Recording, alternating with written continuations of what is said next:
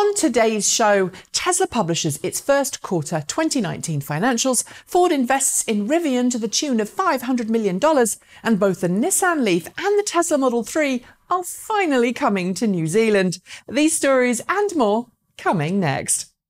This is EcoTricity's EcoTEC Roundup show from New Zealand's only carboNZero certified renewable electricity company. We're 100% Kiwi and 50% community owned. Switch today at ecotricity.co.nz. Hi everyone, welcome to episode 90 of EcoTEC.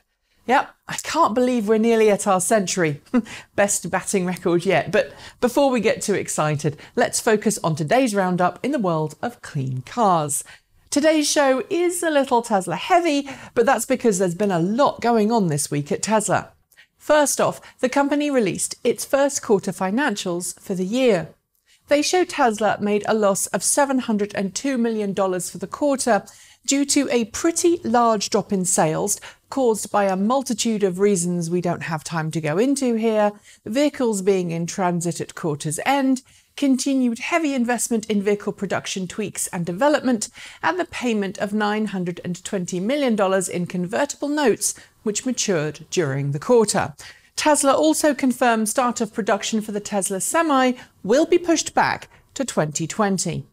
Following on from weeks of speculation over which automakers were interested in investing, Rivian has confirmed that it was getting a $500 million investment from Ford this week. As part of this investment deal, Rivian will partner with Ford to develop an all-new battery electric vehicle for the Ford family.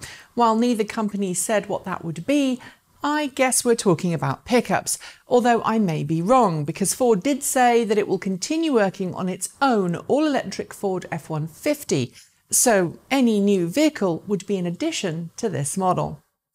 Are you a Tesla fan in countries like the UK, Australia, Japan, New Zealand, and of course the autonomous territory of Hong Kong, where cars have their steering wheels on the right-hand side of the vehicle?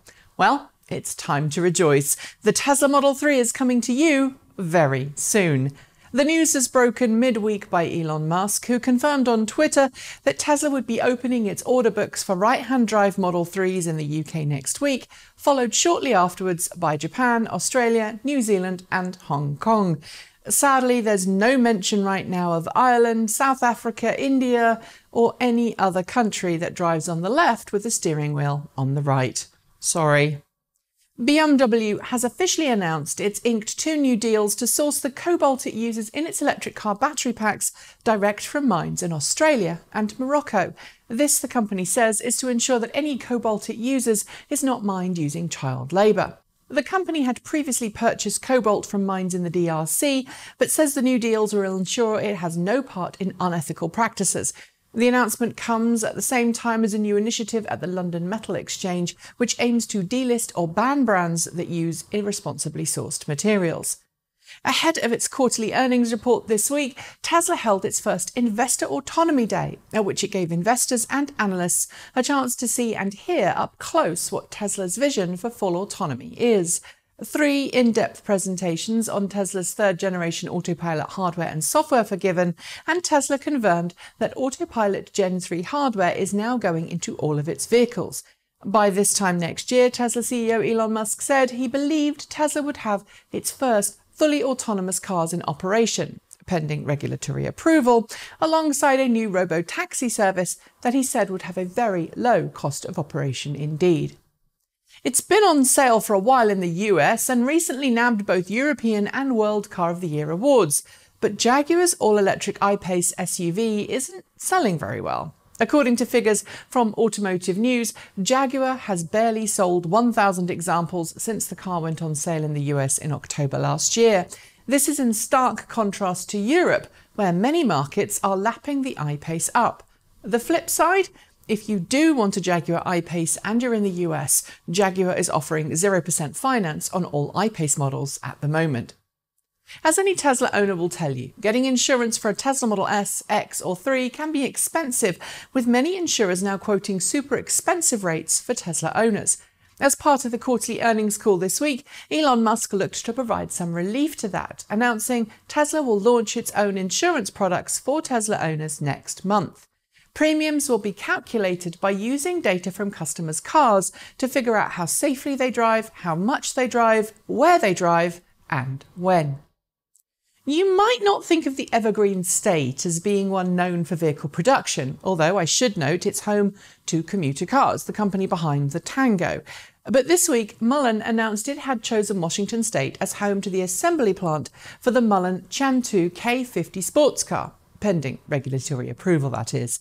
Since the K50 is carbon fibre bodied, the car's composite panels will be shipped from China to Washington State, where they will be mated to the car's body and chassis, making it a US assembled rather than US made vehicle.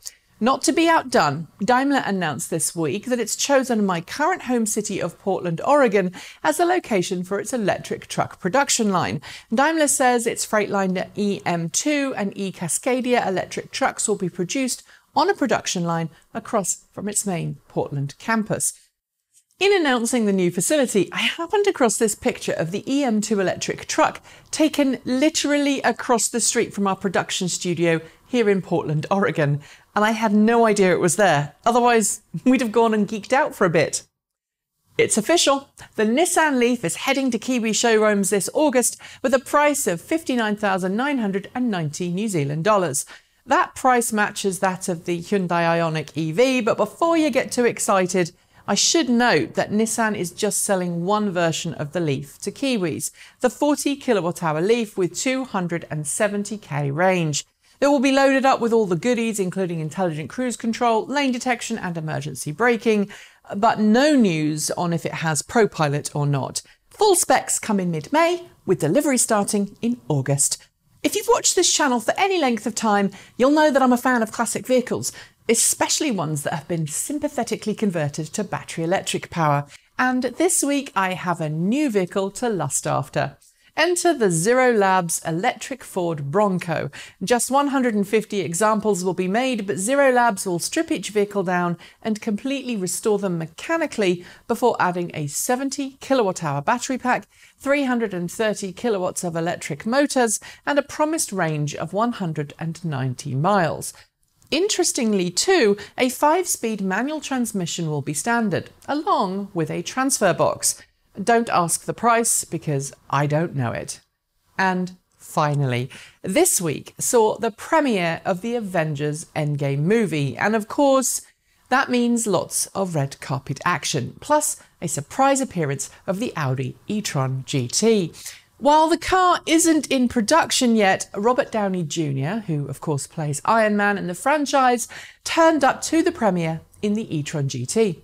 It's not the first time he's driven it either. He was given a sneak peek earlier this year, and it does seem a fitting vehicle to arrive in given the fact that Iron Man had an R8 e-tron in his personal collection in Iron Man 2. But before you get excited in the comments, please, no spoilers. I've not seen the movie yet. And on that note, I'm going to say goodbye for the week. Don't forget to like, comment and subscribe. Tell your friends about the show, spread the word, and if you've got some feedback, then do send it our way. We love hearing from you. Make sure you hit that notification bell too so you don't miss out on our next episode. And while you're at it, why not make the switch to New Zealand's only carboNZero certified renewable electricity?